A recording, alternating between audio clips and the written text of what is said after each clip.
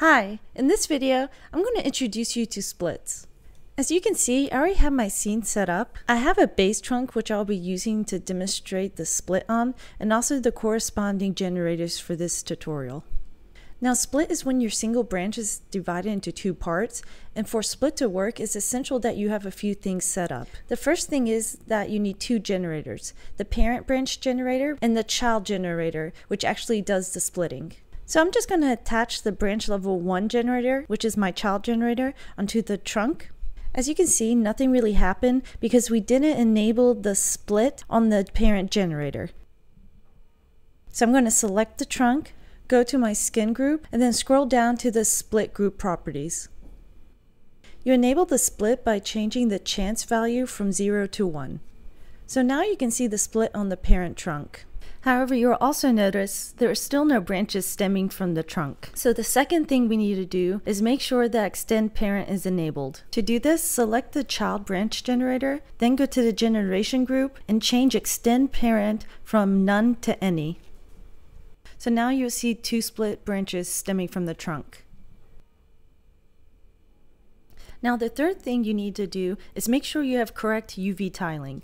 So select the parent trunk generator, go to the UV mapping group, and it's here that you want to edit the U tiling.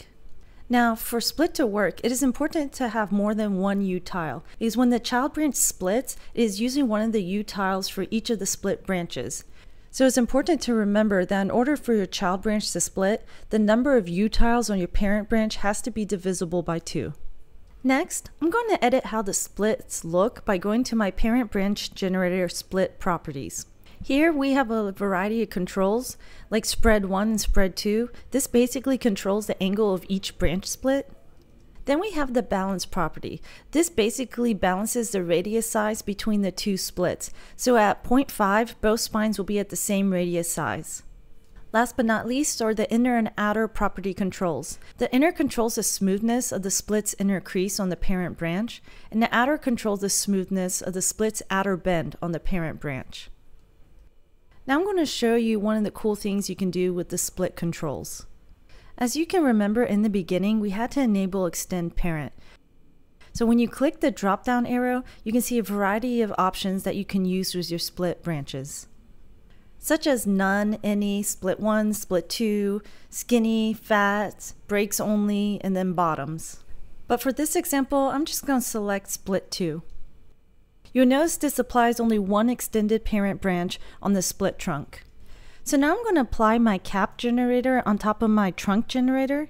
Just like earlier, it seems like nothing happened. That's because I need to apply extend parent on the cap generator. So I select the cap generator, I go to the generation group, extend parent, and change none to split 1. So I'm basically applying the cap only to one of the splits. Just going to tweak it a little bit. So as you can see, you have a lot of different options that will help you get the tree to look the way you want. Well, that is it for this tutorial, and thank you for watching.